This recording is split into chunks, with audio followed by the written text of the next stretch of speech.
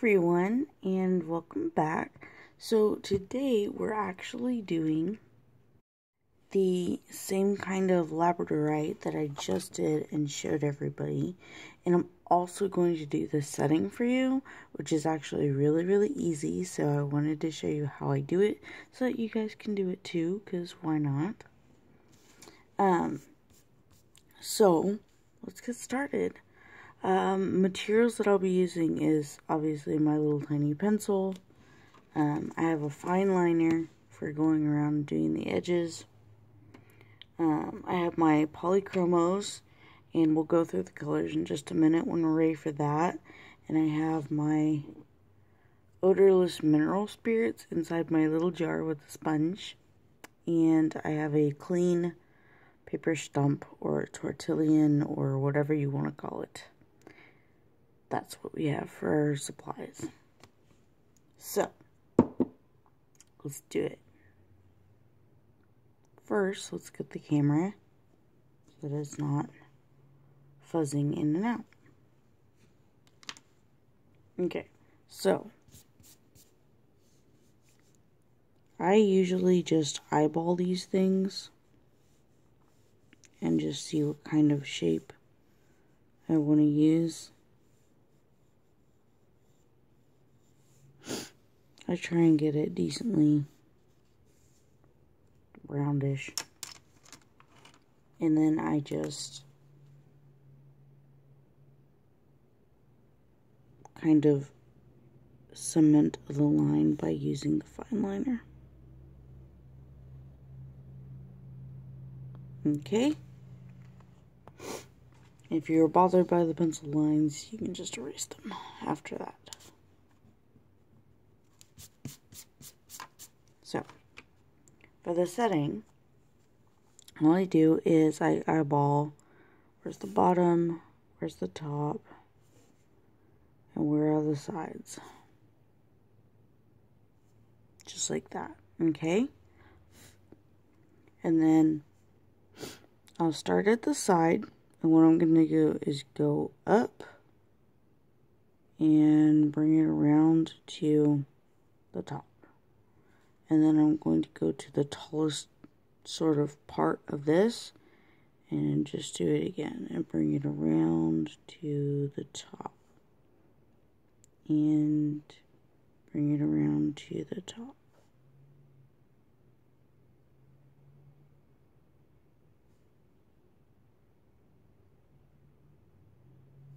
Just like this.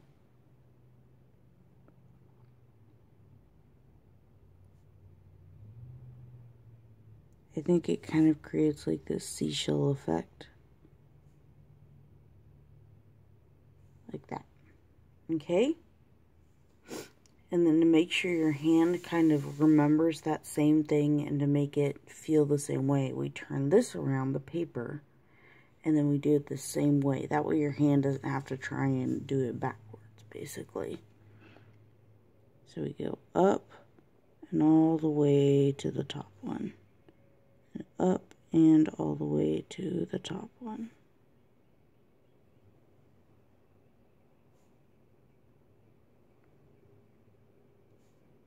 Just like that, and you go all the way around.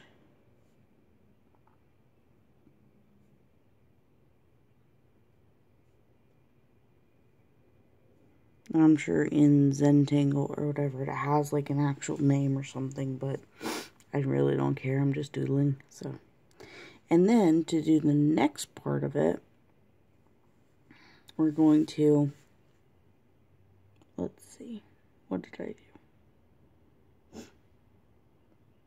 do?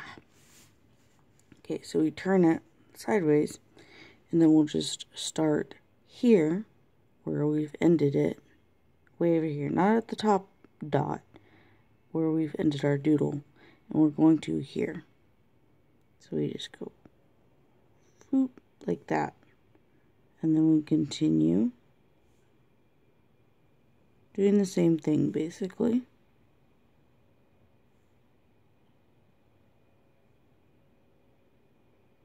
Until we run out of room. And then we turn this over and do the same thing again.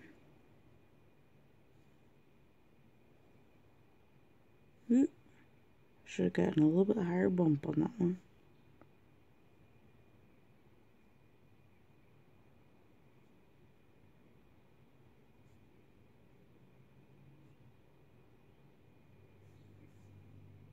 Boop. Just like that. So now we have our setting. Pretty cool, right? It's easy. I like doing it, you know. And then you can just spread out from there. If you want to do more of them, you know, you could start coming out from the middle of it or something. So, you know, go crazy with it. That's the whole point. It's to have fun. Okay, let's go over colors. Now, when you want to do something that has these like lighter areas in it, those are the colors you're going to start with, because those are the ones that you want to kind of shine through, and you're using the white of the paper to really help you with that. So whereas this part of it only has like one layer of polychromos on it, whereas like this part of it has like 16 layers. You never know. Okay, so I have let's see, light magenta, so basically pink, light pink. Fuchsia, which is like super bright pink. And then I have, let's see, light phthalo blue. I have middle phthalo blue. I have Prussian blue, indanthrene blue, and black. And then for the gold, I believe I used, we'll just pick a couple of yellows. There's cadmium yellow.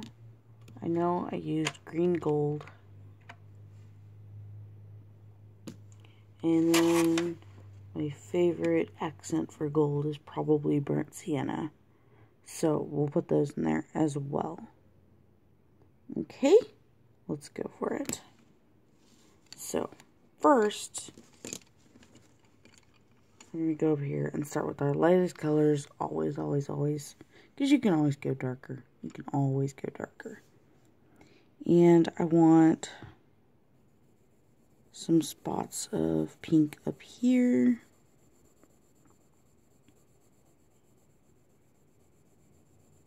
So I'm just going to block in some of this. And then probably have like a whole line of pink over here. Because why not?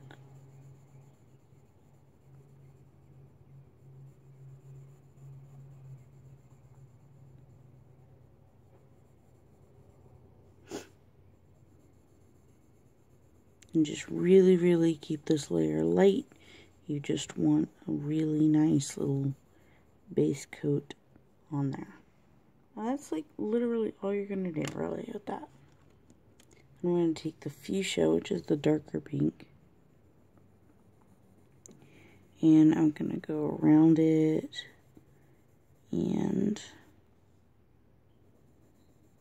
bring it out here a little bit.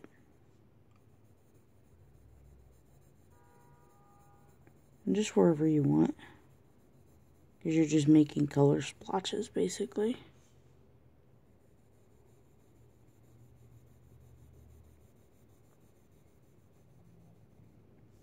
And then something I've noticed about Labradorite is that when we do the veining, the gold veining, that's usually surrounded by like the brightest part of the blue. So let's go for that. So I'm going to do the cadmium yellow first, and I'm just going to go in here and do some little veins. I don't want to do a whole bunch of them, just like a little bit. And then put one like way over here.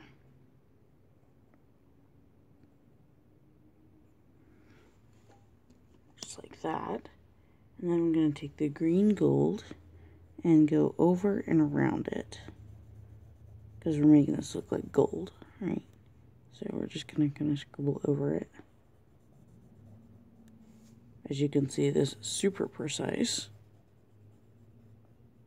I use quite a bit of pressure with my yellow so that it kind of stays indented. That way we won't lose it as much. So I'm going to kind of go over it with the green gold. And then finish off like the little like cracks and crevices in the gold. We do the burnt sienna. I can make like go on the edge of it. Go through it a little bit.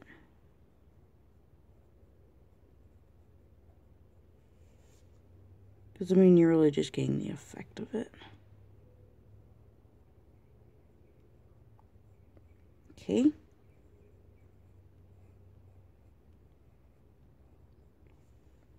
Like that, and that's pretty much your gold. Like, that's literally all you do for that. I mean, definitely, if you go to my gold veining, it's like a gem or a stone with gold veining. It's on YouTube. That one also has some different tips and tricks if you want to try that out.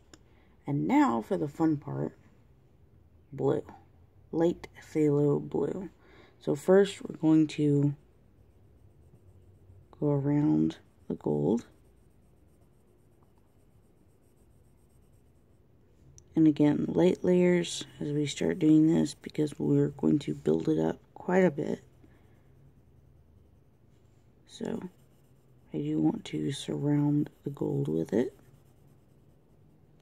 And this is why this stone Labradorite is so much fun, is because you get to just scribble basically, and it comes out just absolutely beautiful as you begin to really like build up the layers. When you put blue on top of pinks and stuff like that, you get purple, so it's kind of pretty. Blue in here.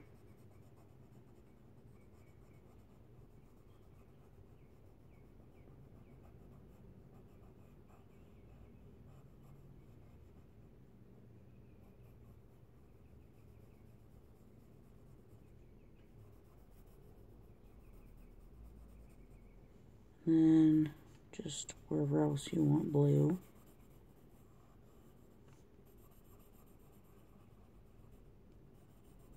I mean, I pretty much want blue everywhere. I love these. How much blue you get to put down.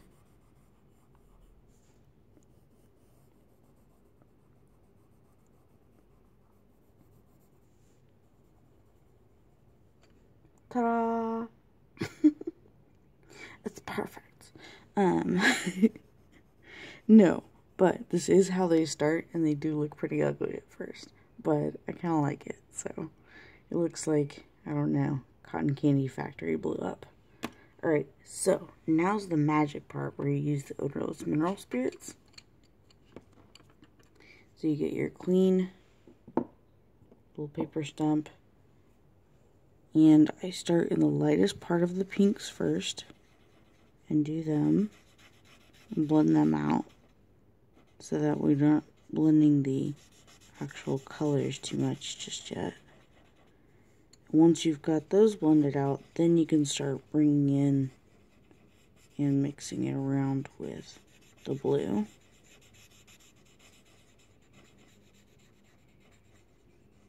And this just gives it a really lovely base. And yeah, you can go over the green, or the gold, it's fine.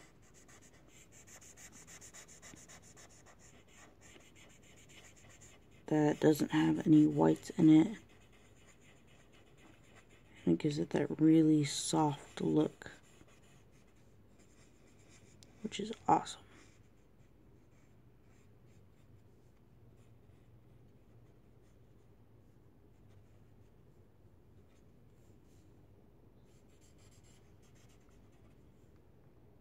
There we go. Okay. So give that just a second, because we want to make sure that that's decently dry before we put more stuff on there. We're going to start going into our darker blues, that being Prussian blue right now, and starting to bring in some of the depth to the gem. So I'm going to kind of keep a little bit of a distance in between this blue and the gold, so that we can go in and bring in more of the blue in just a little bit. And this one we want to take and go all the way around with. And you can put little windows in there and do whatever you would like. I'm just trying to start bringing in more color depth to it.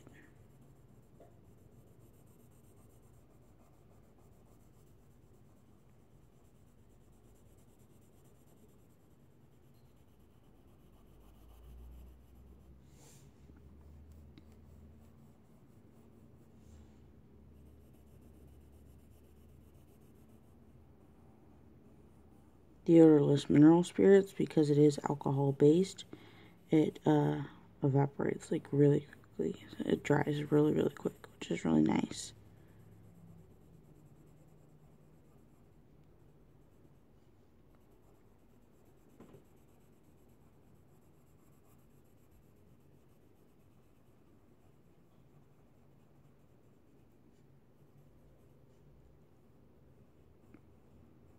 So it is alcohol based, but please don't drink it.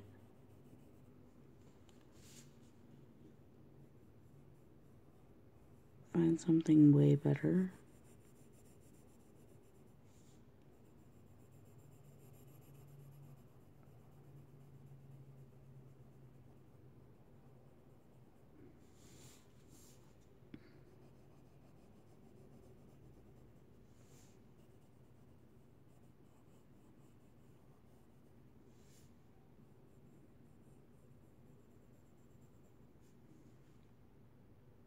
Like that. And so that's how we begin building the depth and letting kind of the luminescence of the pinks and the lights come through. I'm going to go back to the light blue and do it real close to the gold again.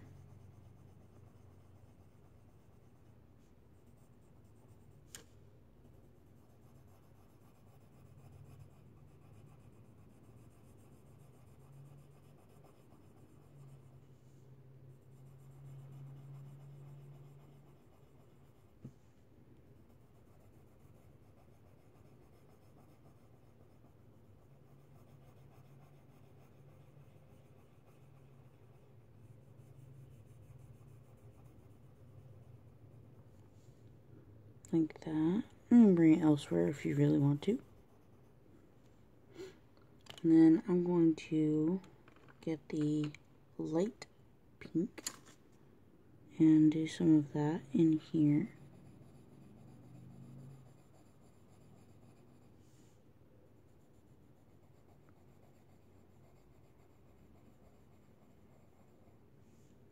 It's actually light magenta, excuse me, not light pink. I just think of it as light pink.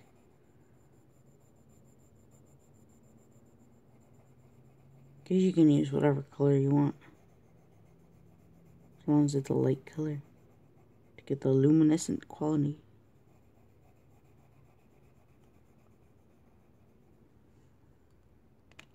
Alright, and I'm going to go ahead and blend again. This time you just kind of go over it real quick. You're just wanting it to, the darker blue to fade into the background that you already have, because you're just building the layers of color.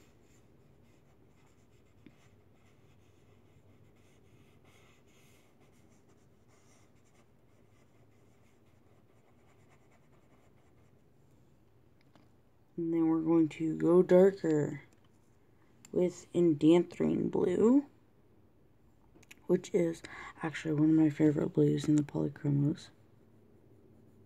It's a very rich blue.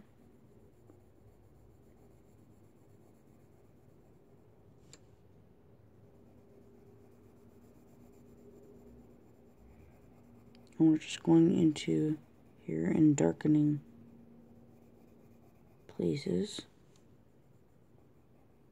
Definitely want to go for sort of around the edges and just really bring that color tone down a little bit more.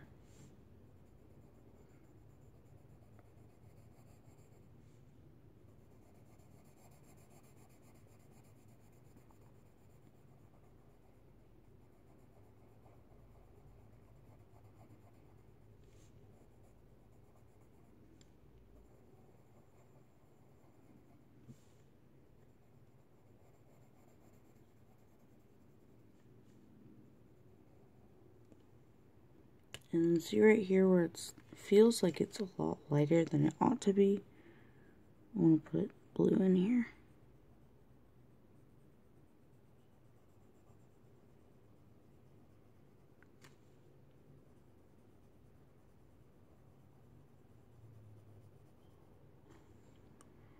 And then to kind of blend in between that darker blue and the lighter blue, we're going to get the middle phthalo blue. And just come in here and just really blend them together. I think it also kind of brings up the saturation of the colors.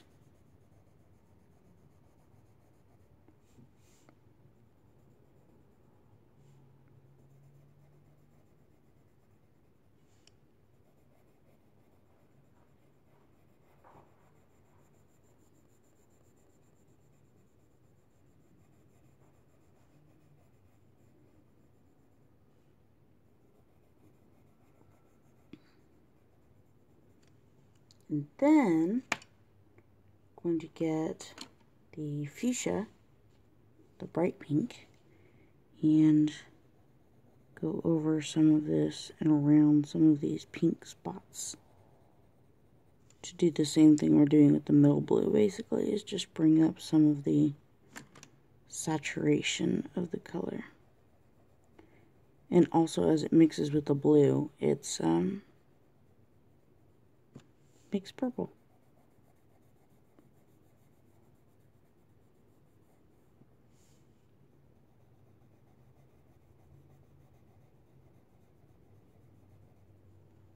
If you prefer to keep it light, you can go with the lighter pink instead.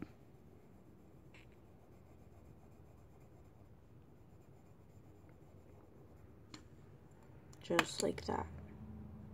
And do a tiny bit of blending. You don't want any of this to be like really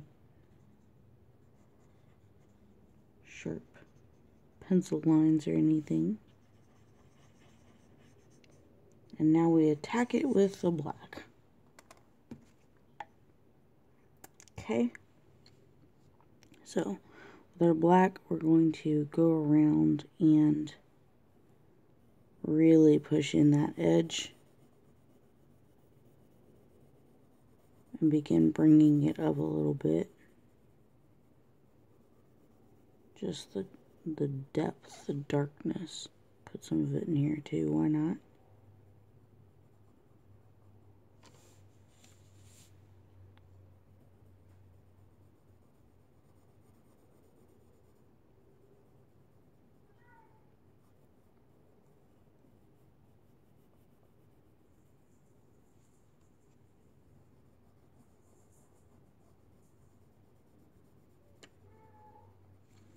And my cat wants me to play ball with him, so if you hear him meowing, I'm sorry.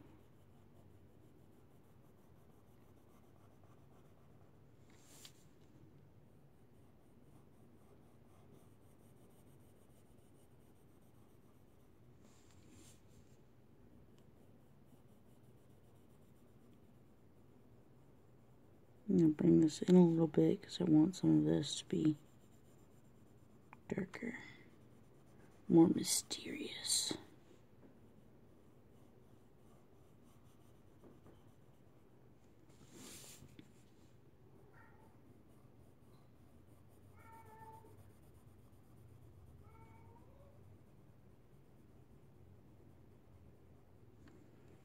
Okay. And I'm going to blend some of this in. And I have not re-dipped this, by the way. I only have to really dip it once and then just use it from there, which is really nice.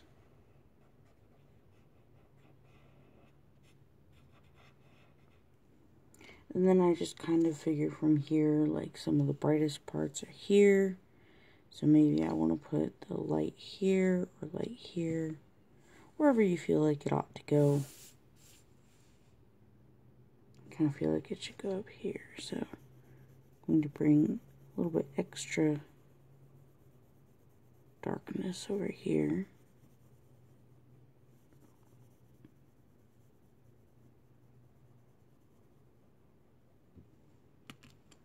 And where's my blue? Bring some of the dark blue over here as well.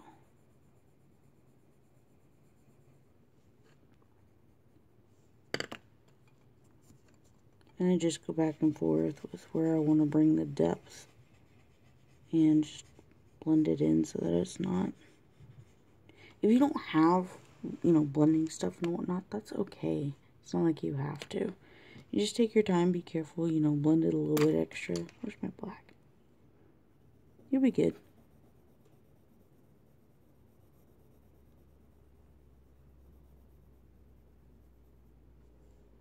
And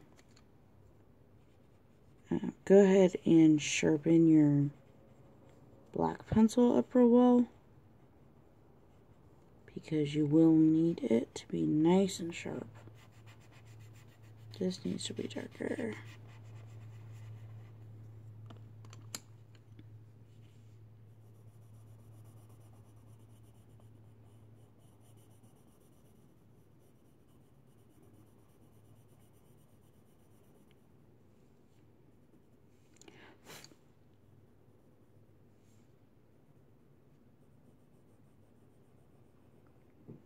But you want to get it nice and sharp and make sure it is nice and sharp, because now we do all of our little lines. Okay, so Labradorite always kind of goes almost like a checkerboard, where it has parallel and vertical lines on it.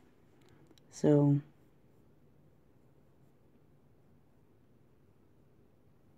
I'm gonna make some really nice ones on here, like here.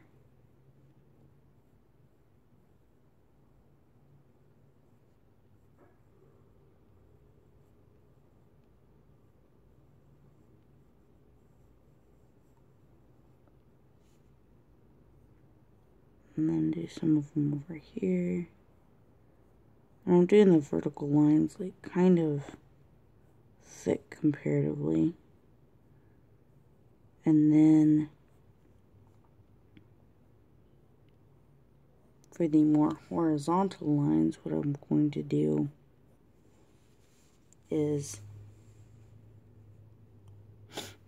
kind of flick your pencil across there. Like, you can do some of them like really intense, and then just kind of flick them. And I do them in little groupings. Like I want like a couple little lines over here, a couple of lines over here.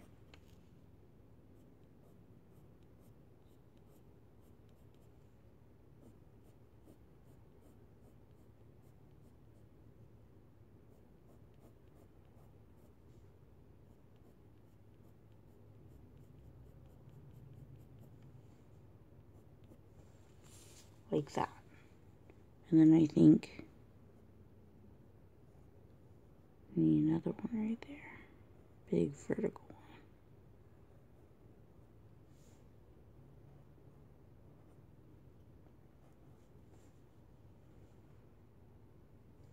Yeah.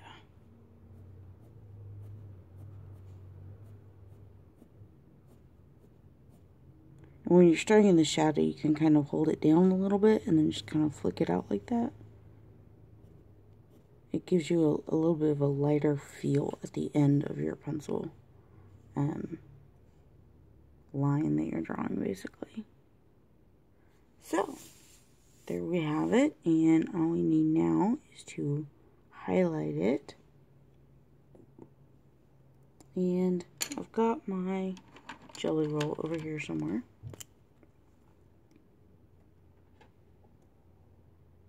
See if it will work today.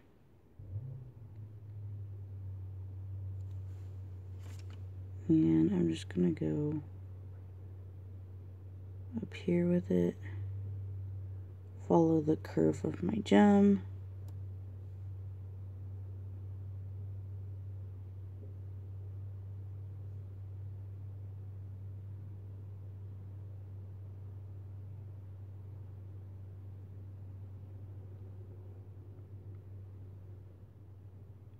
Gotta fill in the highlight. And I know gel pens are fickle, but I really do like them. I really do like the look that they give me. And then I've got some little extra ones running around over here.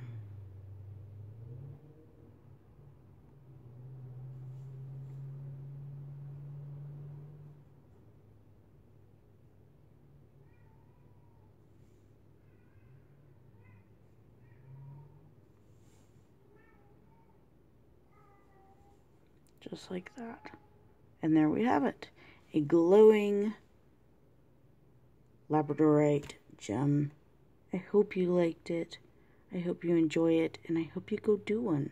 If you do, I really do want to see it. So make sure you do one and do it super fabulous and post it in Gem House. See you next time. Bye.